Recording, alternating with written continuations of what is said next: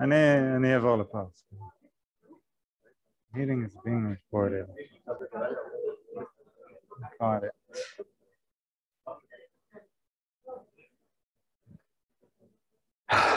Okay. Hi, everyone. My name is Ofir Bibi. I'm the VP of Research at Lightricks. And I came to talk to you and all the people on Zoom today about how to learn big things with little data. So this is a talk about data, which is really nice for a course named Why Data. Just maybe a question about you before we, it's like there's a delay. About you before we start. How far along into the course are you? Just the beginning, a month and a half. Okay, okay. So let's talk about what we're going to talk about. I'm going to give you, a little shameless plug, but also tell you like where I come from and what we do and why I talk about these types of problems. We'll talk about data quality, quantity, and everything there is to talk about data. Then we'll talk about how to reduce, reduce, reuse, recycle, everything in data models that can help you actually get more with less data. And finally, because there's going to be a lot of terminology and buzzwords flying around, talk about a couple of real use cases from our work at Lightricks, where we use these kinds of methodologies in order to get more with less. All right, so first, I kind of knew that you were at the beginning of the course, not because Kostya told me, but actually because Noah, who was in the previous class, told me that you'll be there. So it's kind of aimed at you, but there's also a lot of stuff for people who are even more advanced or have a background in learning, vision, whatever. So a little bit about us, right? Lightricks is around 500 employees now in Jerusalem, Haifa, London, New York, LA. Yes, we have shuttles, never mind. We built a lot of apps. We built a lot of apps for creativity. And creativity is basically content editing, creation, and it can be anything. It can be, we started from images, specifically portrait images, AKA selfies. But then we got into video. With video came audio and text, and there's a lot of things going on in the content world. So we built a lot of tools. Right now we're focusing on a couple of them, building more and more features to help creators create all kinds of cool stuff, kind of like this. And we have tens of millions of creators coming in every month in order to create their cool stuff. And we're kind of getting in between, trying to give them not just the tools, but also help them in their journey as creators and help them make better art, put it out there, and whatever can help them. So, like I said, I'm the VP of Research. I have a group of almost 40 people doing all kinds of things. We do, like I said, a lot of things. We do vision, some stuff focused on faces and people and modeling, more parametric models like 3D face model that you saw and full body modeling. There's a lot of GAN-based editing, both of faces and not of faces, a lot of generative stuff in general.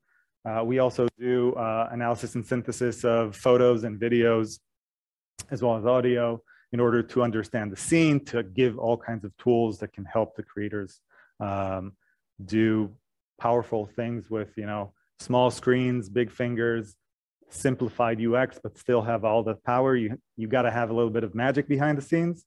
So we're the ones creating that. We also do recommenders in order to kind of float the templates and the user-generated content that we're working on now. We do a lot of core research as well. Some of it is actually what we're going to talk about today, like how to get more from less data. That's in our core research. We also work a lot on the edge. So a lot of our research is about how to make, tiny ML and edge machine learning do everything as efficiently as possible. And we do a lot of rendering, computer graphics, and that's also kind of why we're called research and not, the data science group, because we do a lot of algorithms that are also not machine learning. I know, but still. And I got to say that we also have a really strong group of data scientists doing more business KPI and experiment planning and cool stuff as well, which Noah, who told me where you're going to be at, is actually there. So just a couple of examples. This is actually a product named Beatleap. It's a video editing product that takes in the audio into effect and helps people create mixes super easily. It's kind of new. We're shifting and turning how it looks, but it had a lot of popularity.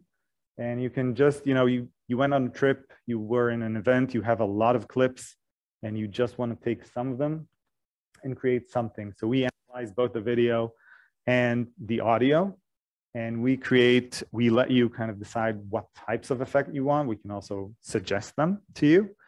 And then, well, there is no sound. Okay. So all the effects are on the beat. This is really too bad that that's the sound. I don't know if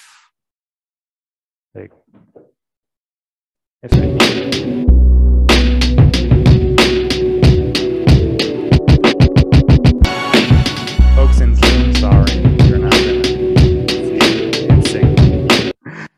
Right. Like I said, we do all kinds of things. Like this is an example of helping people create more richer media, videos in this case, from just still images. We published a paper in SIGGRAPH just a couple of months ago. And the portion of learning in this one is actually quite small. And we were competing with a lot of big neural networks doing quite similar things. And we actually have this out there as a product. So this is pretty cool for us. But we're not here to talk about us. This is just a context of who we are and what we do. And we're here to talk about data. And if you haven't heard it, data is king, okay? Data is king, there's no question about it. Everything that we do in learning, and not just, even if you build an algorithm and you just test it on your benchmark, then that benchmark is your data, okay? Data is always key, it's always king. So just, to kind of illustrate it and give for all the things that I'm going to talk about, like quality and quantity and all of that, to give an example from our world again, let's talk about face modeling. So basically what we want, get a face as an input or a crop of a face in this case, and I have a neural network or any function that gets the image as an input and gives me the parameters describing the face model as output. Specifically, we use a parametric model that is called, in general, 3DMM, which is 3D morphable model. It gives us base vectors of shape and albedo of the look. And we also have a parametric model for lighting and of course for the rigid pose. It doesn't really matter what the parameters are exactly. Any function that you get, there's an input, there's an output, and you want to get the right parameters, assuming that there are right parameters. So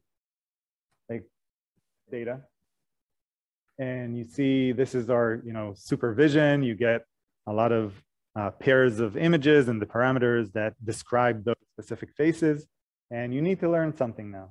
Now, I can start with the simplest, really, even degenerate case of bad data. If this is my data, okay, yet another Y data graduate. Then I have an infinite amount of images of Urshka here. Is it going to be good for me? No, right? I have an infinite quantity, but the quality is, well, it's actually pretty good, but it's limited. It's biased, right? And then like if in inference time, this guy comes along, then, you know, nothing good is going to happen. And really, this is, again, like I said, it's the degenerate case of, you know, biases, and this is obviously not describing the world that we see out there. But let's talk about something a bit more realistic. Like, who here knows FFHQ? Flicker faces, high quality? No. Okay, so this is like a sample of the images. It's a data set that NVIDIA collected in order to train StyleGAN. Who heard about StyleGAN? Hey. Okay, so it's a generative network that generates faces. Like if you heard about this is not a real person and all that type of stuff. This is the network that basically just saw a bunch of images from Flickr of faces and learned the distribution of faces in the real world, right? And now it can create those types of faces, and they're not necessarily, it's not memorizing anything. It's not that it creates just the faces that it saw. It's a generative model that can create a lot of different faces that look realistic. Throw ideas at me. If you had to, you know, analyze this data set and say, like, is this data set good for me? What would you do? Like an idea, I'll give you the start, is I'll run, you know, an industrial grade in the cloud gender classifier and see how many men and how many women I have, right? Give me more ideas. Age, ethnicity, race, skin color, right? Hair, glasses, right? So there are a lot of ideas. Now, who here likes photography? Like seriously though? Anybody? No? Okay, yes. If you look at these images, can you see something in common, kind of?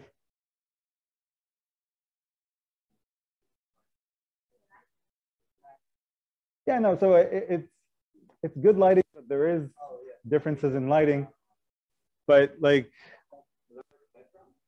yeah, so blurred background is actually exactly because of the types of lenses and focal length. And what's the most common type of face images in the world? These guys, exactly, selfies. So this is an image of a selfie taken with a professional camera, which Flickr is a place where people usually put all kinds of, you know, more touched up, good photographs that they took with their pro cameras. But if you don't know that, then all your phones, or most of your phones, have a set focal point per camera. Nowadays we have 2, 3, 4, 5 cameras on each device, but it has a set focal point. And when you take a selfie, there's something that's called perspective warp. I did not put the images here because it creates nightmares for people, but what it means basically is that the space in the image, that things that are closer or farther away from the camera, so closer things take more space, aka our noses, and farther things, even like our ears, get kind of squished around. So we look very different in a selfie, real pro camera photograph. You can do this experiment very easily. Ask someone to take your photo once very close, once very far, even with the same type of camera, it will work. Really nightmares, I warn you. So these are the types of things that actually, when we trained on a corpus that was really similar to FFHQ, we found all of a sudden that it does not work as well when we try it on all kinds of other photos that people take on their phones where our apps are. And it's also true not just for the 3D face model, it's true for generative models that we used in order to do all kinds of fancy edits on faces. It's true anywhere because the corpus does not only have to be big, it needs to be good. Okay, so that's really the issue here. Now, sometimes big is good. Okay, I heard lately, which is why I put this here, and this is like super advanced stuff like visual transformers. It's, if you heard about transformers, it's a new type of architecture of neural networks that came from all kinds of places, but really took over the NLP world. And it's also taking over the vision world these days. And there they actually showed that when you have the capacity in the model, when the models can actually get so huge that the number of parameters rises and the expressibility of the model increases, then more data is better results. But again, like if I had an infinite amount of images of the same person, clearly no one thinks that's better. You know, correlations, you can count each sample as one, but if everything is correlated, then it's another, you know, epsilon and another small deviation. So like this, for instance, shows you how with more and more samples, say 10 million to 300 million, which is the size of a private Google data set, how like smaller models and like ResNets and convolutional neural networks kind of get to saturation, but the really big transformers kind of go up and up. And I mean, they do seem to saturate a little bit too, but not as much. And you can still, yeah. When you tell about the transformers, it's like, what is big? So yeah, so big is in the tens of billions of parameters even. Parameters. Yeah, parameters, yeah. Nowadays, like I'm not sure actually, I forgot how much VIT, L is large, B is base, by the way. I forgot how many parameters it has, but it's in the billions. So yeah, I did not want to go into like architectures because like, again, I think there's a lot more to go there. And by the way, there is a whole movement of people saying data-centric machine learning, as if architectures are a thing of the past and it's all solved. They're not wrong, but they're not exactly right. Okay, architectures still matter. Capacity still matters. It's really important to get the right architecture, sometimes in terms of just capacity, sometimes in terms of the capabilities, because like I said, transformers is it's a more expressive architecture than convolutional networks. It can do the exact same calculations or computations, but it can also do other things. It can see a wider context for each computation, which again costs, but you get something more.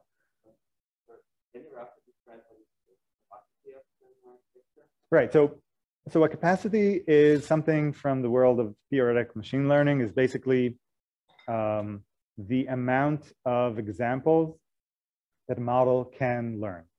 As in, when you think about supervised learning, you have a sample and the supervision, a sample and the supervision. So a capacity of model is how many such samples can it learn exactly or approximately. It doesn't, like, there are all kinds of definitions to it, but how many can it learn before it starts forgetting, for instance?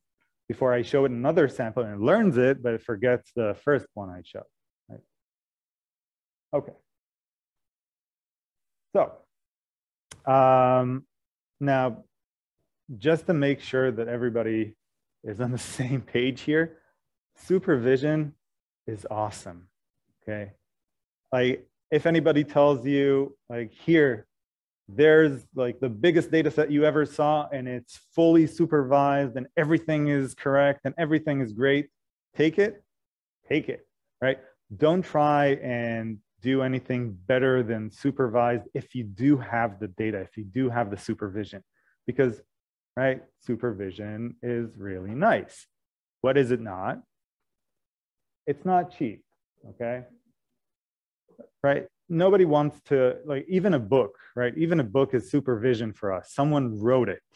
It cost money to buy it. So nobody wants to just, you know, go around the world seeking what they can learn without reading anything, without seeing anything, or maybe seeing a whole bunch of things and not actually understanding what is relevant to their task. So supervision is great, but it's costly. And I used to be like in the place where I really wanted to do everything without supervision. And there's a lot of folks that really agree with this and are aiming at it. But like, supervision is also important, even if it's just for your benchmarks and your, you know, your test sets. You should think about how to get like good supervision. And good supervision is sometimes hard to get. For instance, one of the examples I'll show you is in video. It's really hard to get good supervision in video because there's a lot of motion. And if you do even just bounding box tracking, there's all kinds of jitter and all kinds of things that are interfering. And not to talk about segmentation, which is pixel-wise, which is harder. So I'll talk about that. There are other ways to get, you know, great supervision, like synthetic data. Okay, this is also an interesting area, but not in the scope of our talk. So let's talk about, like, okay, so I told you you need data, that you need good data, the right data, not just any data, that if you can get supervision, it's great, but that it costs. So I want to reduce, okay? I want to reduce either the amount of data that I need to collect, because collecting the right data also takes time and effort. And I want to reduce the amount of supervision that I need for the data that I collected, because again, some supervision is hard to get. So, like, do any of you have any ideas how to do those tasks? Yeah. So augmentation. Right, augmentation is super useful because it's kind of like getting more data, but it is limited to the correlation between things, and it's also useful, but it's not limited to that. Any other ideas? Okay, so let the user do the supervision. So that's a great idea, and sometimes it fits into all kinds of methodologies that are like federated learning and learning on the edge. But it's not because you have to do it on the edge, it's because you have to know that each sample is going to be noisy, that the supervision is probably not going to be great. But you get a lot of it, right? Right, so transfer learning, exactly. Yeah, so generating synthetic data or creating a generative model of the same data that you did get to get more of that type of data. And around each of these, there are, you know, a myriad of startups and companies actually building it because these things work, okay? That's the point of my lecture. That's the take-home message. These things work. So I see that even though you're just at the beginning of your course, you know everything. And I can go, but let's talk about a couple more stuff. Anyway, so who here knows what representation learning is? Okay, there's like a sample. So autoencoders, like what you see here, where, you know, it says here the reconstructed data is one way to get to representation. So representation learning is basically saying that I take my input, for instance, it can be images, it can be text, and it can be whatever. And anything is represented already, right? My images are numbers. They're pixels with either 1 or 3, or if it's multispectral, then more channels, and each pixel has that number. It's already a representation, but we all know that that representation is not great for the downstream tasks that I want to do, like classification or creating a 3D model of the face, right, or whatever. So what we're looking for is to create a representation, some type of embedding into a different space, usually a lower space than the original representation, not necessarily, where that representation is better in some sense. That sense can be global, to say like, I'm looking for the universally best embedding ever.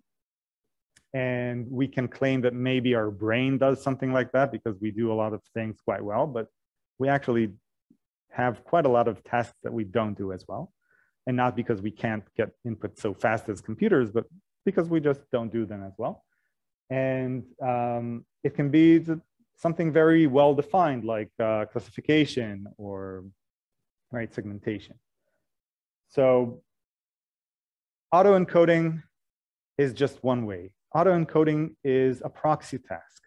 I want a network or any model that has this latent code, which is going to be my representation.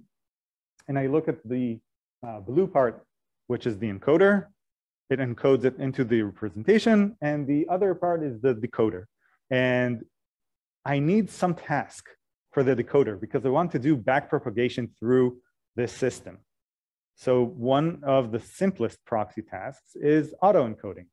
Get the input, create a bottleneck, which means that I have to lose some data, and then try and reconstruct the same data exactly on the other side.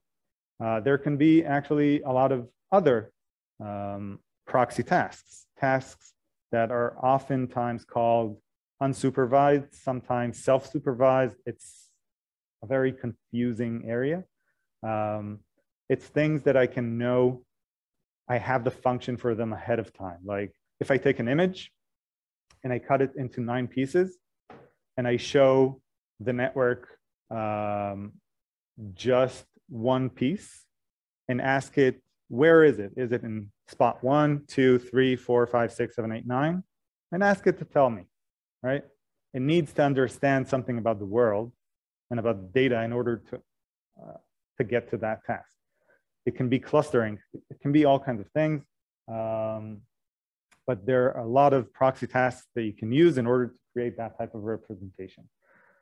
One of the most successful methods today, and actually representation learning today is getting to a place where I teach on a corpus some representation without the actual downstream task that I want, and still get as good results on the downstream task as a supervised learning mechanism that learned the exact same task. It's like really getting there. So contrastive learning is actually the method of choice today.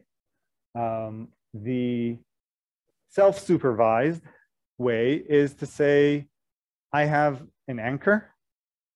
Okay, I have some image. I pick one sample. And now my representation of that sample should be similar to one sample and dissimilar, different than another one. So it should be similar to myself when I'm augmented, right? If I do a little bit of augmentations, I know it's still the same image.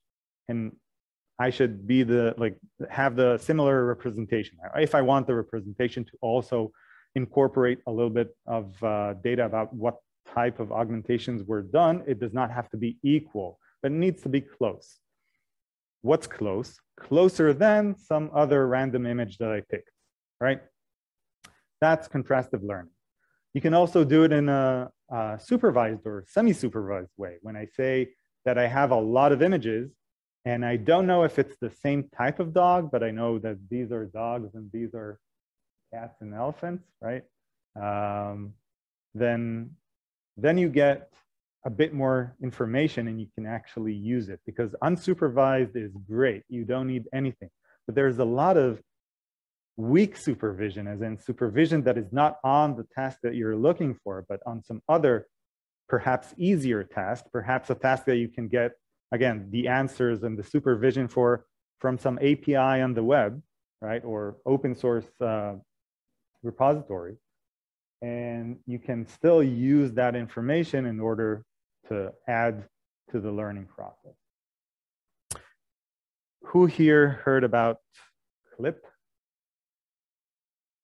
Okay, so OpenAI developed Clip, which was a way, I'll show like the image in a second. It's a contrastive learning of both words and images. It's a shared space of embedding for and representation, both for text and images.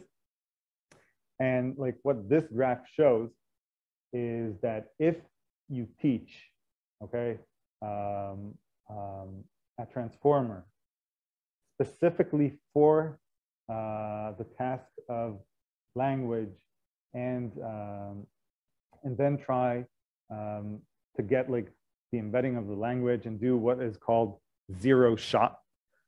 Zero shot means I taught some model to do something. I want it to do something else now, and I'm going to do it without teaching it anything. I'm going to reinterpret the results that it has, or change something in the way I feed it input in order to get the result that I want, but without teaching. There's also few shot where you do a little bit of teaching or stuff like that. But and you can see that when you go into the contrastive learning, you get much better results at learning other tasks, which is what a good, like universally good representation should do with contrastive learning. So just, you know, to kind of anchor Clip, because it is a super cool work and thing to use. We use it quite a lot, or something similar. Google just built a model that is, you know, the same thing but bigger. Basically, what we do in Clip is you build two encoders, one for text and one for images. And they used it as bag of words encoder. It doesn't really matter at that point. And then you find, and the supervision here basically is which image came with which words, right? Because images on the internet have captions, they come with text. So again, good data is not just, oh, I'll take any image on the internet. I need to understand if the text that I matched with it is actually the text that comes with the image. I need to understand if I have enough types of images. So Clip was trained on 400 million images and text. And basically, the task that teaches these encoders is if the encoding for the text and the image coincide, it should also coincide in the real world and not just in the representation. And then what I can do is take any image that I have. And if I have, you know, ImageNet, and I have supervision of like, this is a dog, this is a car, this is a bus, then I can build the text, a photo of put your object here, and the image encoder, and test, did I get actually the classification that was the supervision in ImageNet. And like the previous graph showed that it got quite fast to like 20%. It also gets to like 70-something%. It's very useful. So kind of like you said, a different way, and that's a real segue. So you know what, any questions till now, because it is a segue, like representation learning, zero shot, kind of creating a representation to then learn other stuff.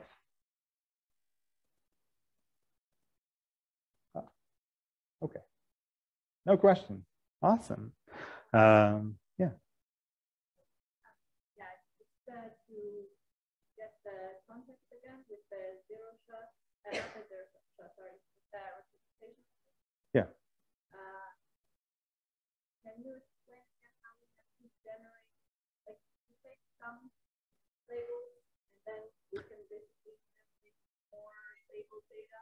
Yes. Supervised learning?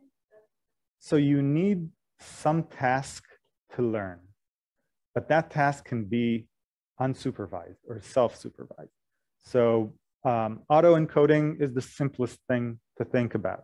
I need to create the same input, like the output should be equal to the input, but I create a bottleneck so that it's not a degenerate case of just copying the pixels from one image to the other or the text embeddings from one place to the other. And that encoding that is created, right, the latent vector here. Okay, so like the orange, red, whatever it is there, that is created is the interesting part for me later. Why? Because if that representation is good, then I can do later on, I can use it to do other tasks that are of interest to me, like examples from the real world. I want to know if two images are semantically similar to one another. Why? Because maybe I want to show the user just one of them and not both of them if they're really similar. So if I look, I can look at pixels and start saying like, is this maybe darker or lighter or whatever, but that's really old style kind of understanding of images.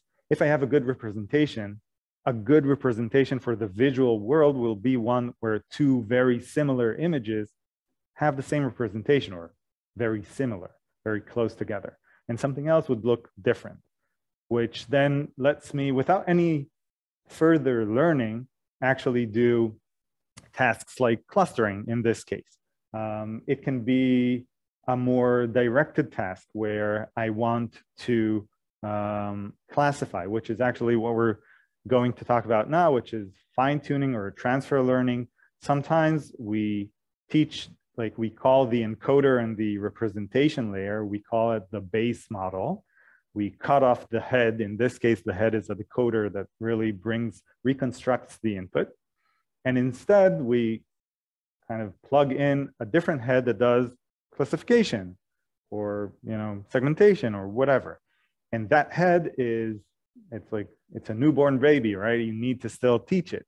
But the amount of data that you'll need in order to teach that head to do that task is really low because the representation is already making the whole task easier. Okay, that's the point. I can give while I flip through the slides, I can give another example. Eliosha Efros from Berkeley had a work, I think 2 years ago, where he did video tracking. It does not move. Okay. He did video tracking as a proxy task. He put a point in a random place on the video, tracked it all the way, like a couple of frames forward, and then tracked it back.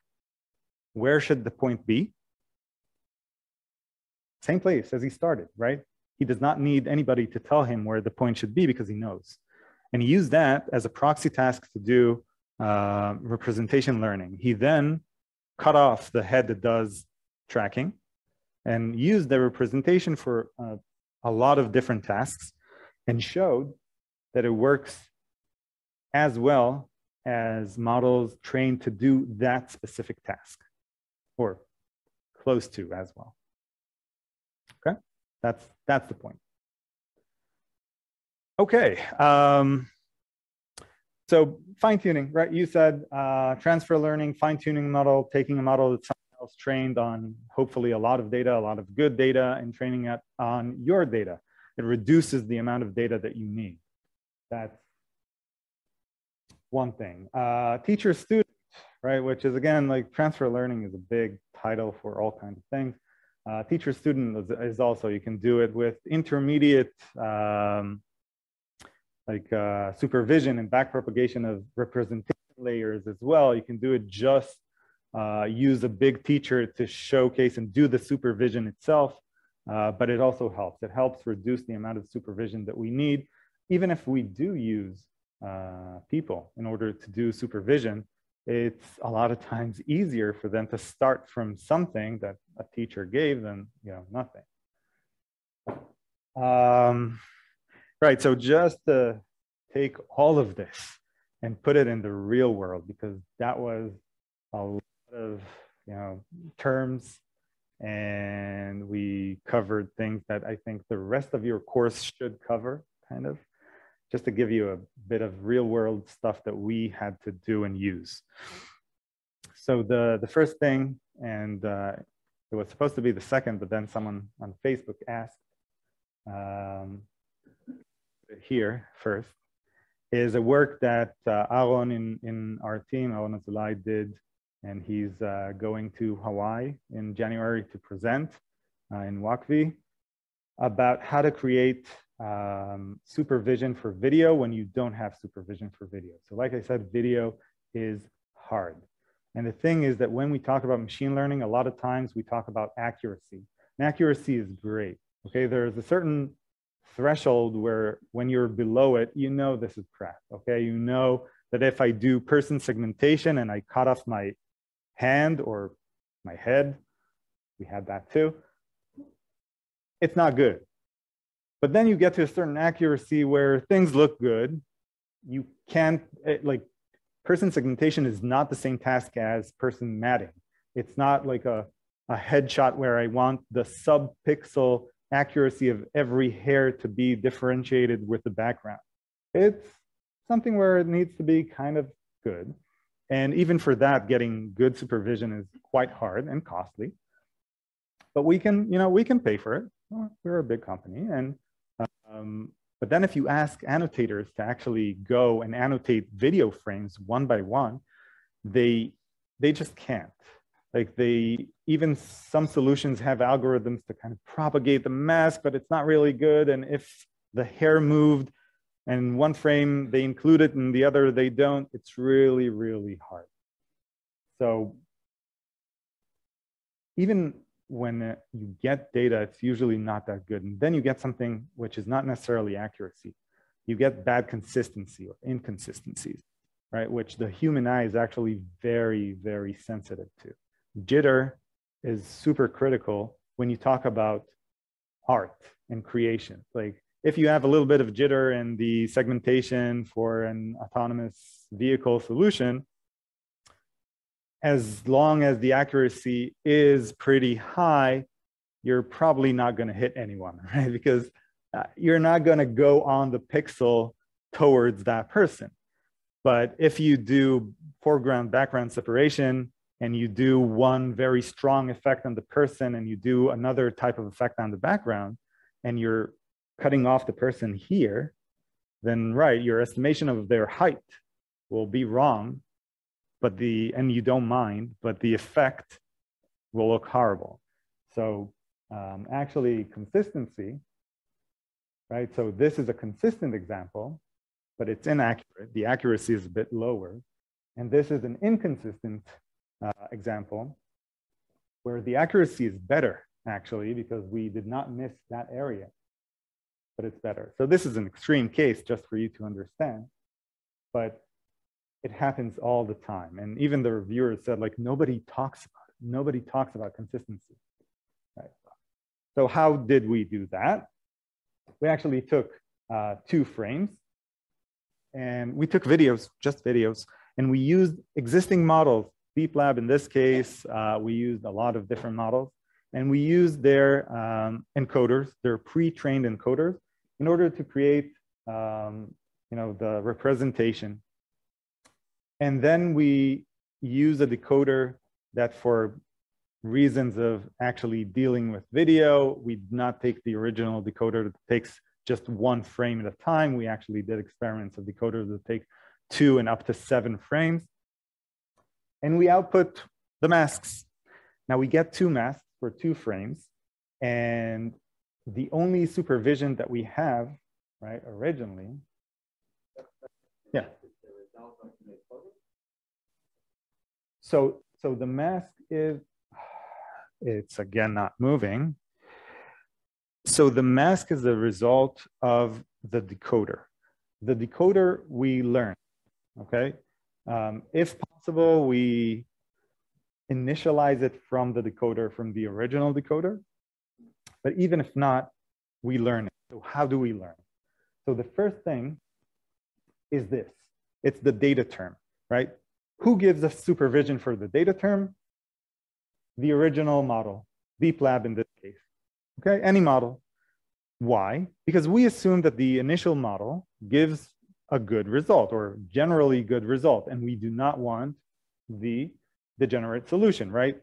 No mask at all, or everything in the image is a mask is super consistent, not accurate, right? So you have to have the data term in order to be accurate as well as consistent. And then how do you get consistency? So this is the consistency loss. What we do is we actually run, like I said, it's not moving again, kind of, a couple of frames. And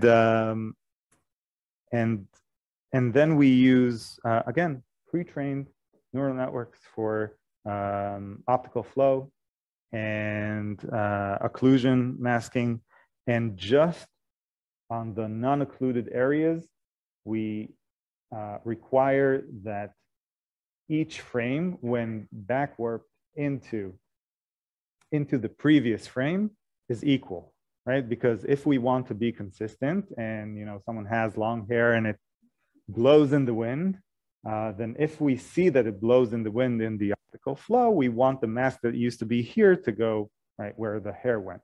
And if our hand moved, we want, again, the mask to move with our hand. Right. Again, this is not working. Okay. So this is this area. We take each frame, we warp it to the previous frame using that supervision, again, of optical flow. And of course, the better models we get, the better supervision, but that supervision is enough. So just to give you an example of how typical results look. So the naive solution of running the original model frame by frame looks like this. It's pretty accurate, but it's definitely inconsistent. Eilertson, which is great work about consistency, we'll talk about, looks better in consistency, but it's not accurate. And what we tried actually is to raise the bar on getting more consistency without losing accuracy. Okay, because you can always do like temporal smoothing. You can always use some Gaussian blur in order to get more consistency, but then you lose accuracy. Just to show you why it's important. Any questions about this work? No, so you don't see you see our ground truth. The naive solution is taking the original pre-trained segmentation model and running it frame by frame. This is our supervision. This is not, there's no frame here showing some ground truth, but you know the ground truth. So in the naive, it's kind of flickery. You see the flickering. So Eilertson, which is a work I'll talk about in a second, it's less jittery. Like it's hard to compare, but we have a visualization for it, but it's really hard to explain actually. So it's not as jittery. It's more consistent, but it's not so accurate. And we get both accuracy and consistency, even more consistency than Eilertson. The ship, yeah. Just the boat here. The boat is the segmentation here. Okay?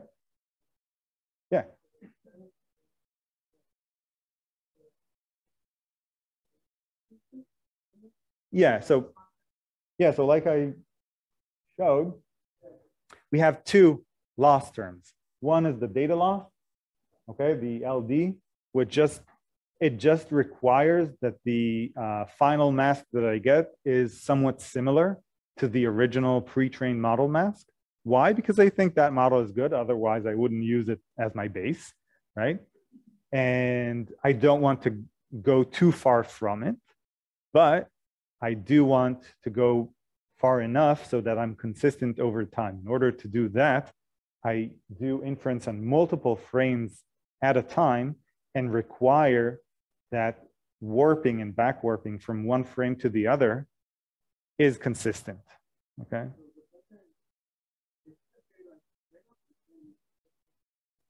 There is. No, we do. We do. Oh, yeah. So the question is basically, isn't there some trade-off between accuracy and consistency? And there is certainly a trade-off, and we do lose accuracy. And if you look at the paper, it's called Temporally Stable Video Segmentation Without Annotations, without video annotations. You'll see the table that shows you that you have the naive solution. The inconsistency measure on it is high. The accuracy of it is the highest. It's the best model in terms of accuracy.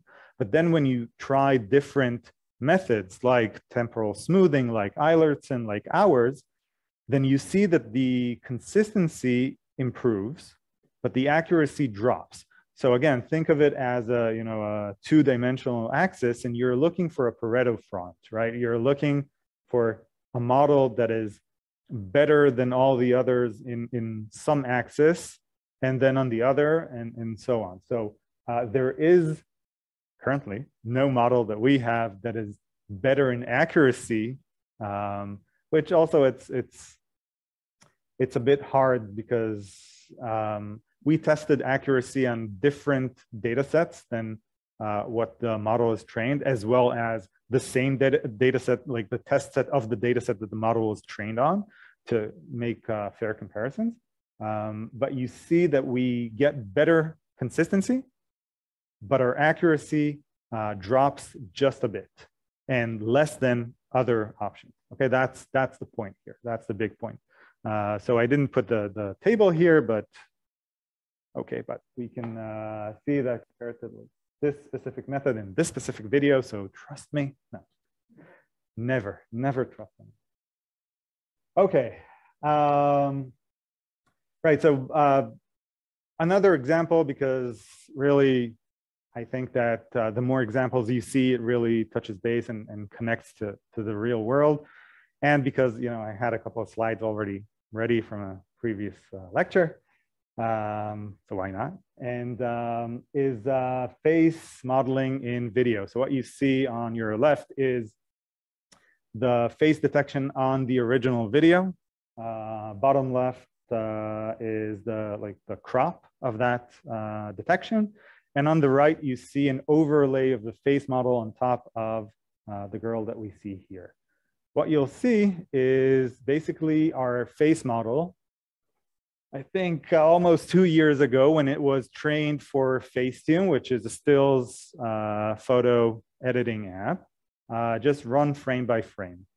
And you'll notice that both the detection and that kind of are jittery. So this is how it looks.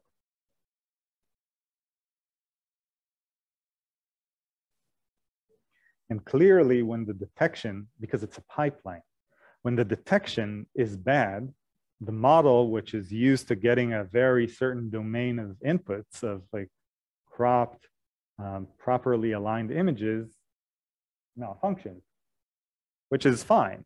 This is what we expect it to do. But this is saying like, oh yeah, video is a couple of frames. It's just a bunch of stills. It's not, okay? It's continuous. We have expectations about and priors about how it should look, and we need to treat that. So just to give, again, results that are actually quite old, and but when we kind of solved the issue of stability, it looks like this. So this is an overlay of locations instead of. No, so this is just a rendering of a location map instead of the albedo of the face, in order to see how, if I put on makeup in a certain region, if it will stay there or not. Okay, so does it look better? Much better. Okay, thank you. Thank you. No, but it looks better. Yeah.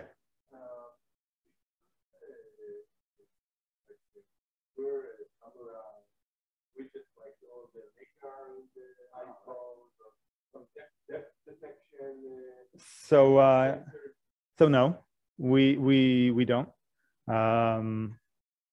Some certainly.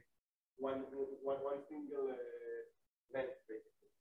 Yes, so technology advanced, and in most iPhones you have the solution, you know, the PrimeSense solution that maps your face using infrared, and it gives you, they also opened it as an API that you can get with live video in the camera, a scan of your face. They use 3DMM just like us, a different base, but still. But we try to build apps for everybody, and and for edge devices, and not everybody have the latest iPhones, or it's not so late now, but not everybody has iPhones. Not everybody has the latest iPhones. And sometimes you want to edit a video that you already shot. And if the video was already shot and you're not doing it live, then there's no metadata of like, this is your face. That's accurate. You can.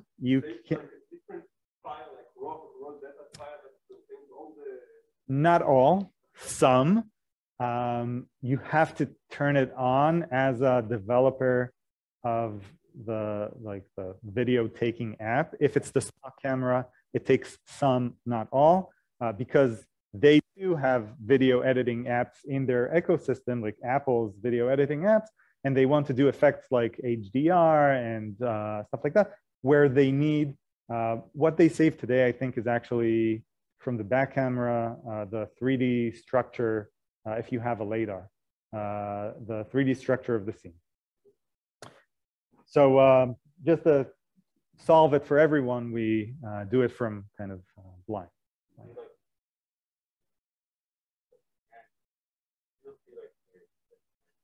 Yeah. Yeah, because, so I can talk about, so we asked, she puts her hand on, creates occlusions, and it still works. So,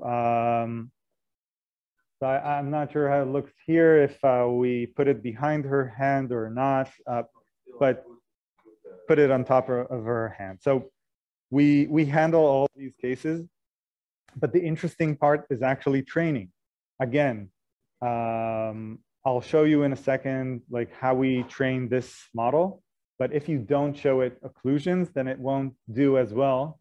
And if you need to detect not just that there is an occlusion, still give a good model, but also where the occlusion is, then you need to solve for it with the model that you build. Think of the problem you want to solve and then go and find the solution. Don't run to the best best thing that you think you can build. Just good enough. Yeah, no, that's exactly my end. Okay, so just to give you an idea of where this came from. So this is ground truth, right? This is supervised learning, as you all know it and will learn it over and over again. I get an input, I have an output from the model, I have the supervised label of what the output should be, and I try to minimize the distance. These are augmentations, right? We take the input, we do a couple of augmentations, we do the same types of augmentations on our label if it does, like if it's a classification, it should not change it. If it's segmentation, the augmentation should do the same thing. If it's adding noise, it shouldn't change. If it's rotating, it should rotate. And then from previous works, and also we'll get to Eilerton in just a second, we can talk about stability.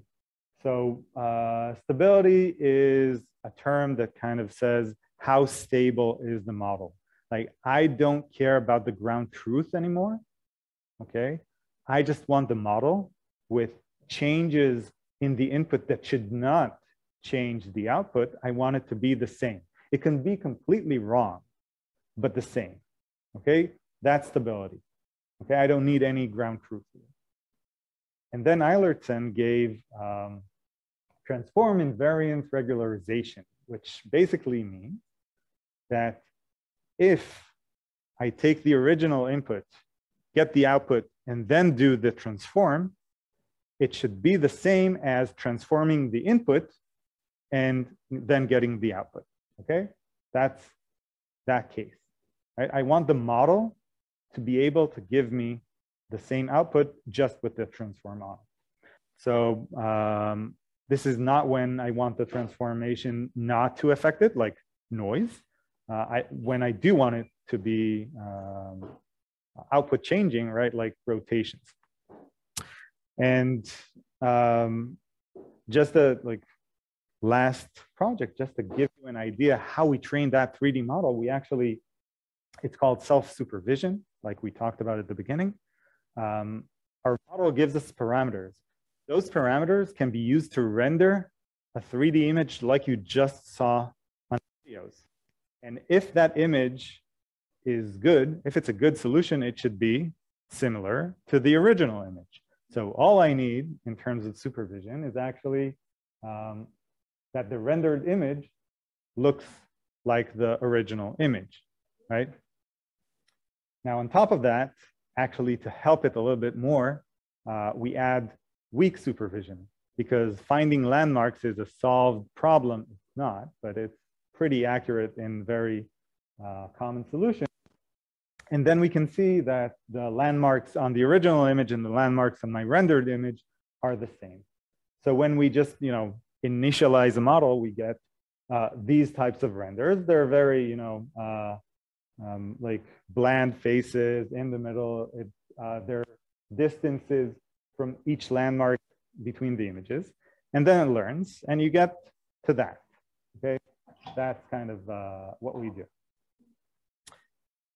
Okay, so just before any more questions, I really want to say thank you for listening and your time, and people on Zoom as well. You've been quiet or forced to be quiet. Seriously, if you have any questions besides what we talk about now, if people on Zoom have questions, you can email me anytime. We're growing always, and when you finish the course or before, I don't know, you can come and apply to research or not research, and that's it.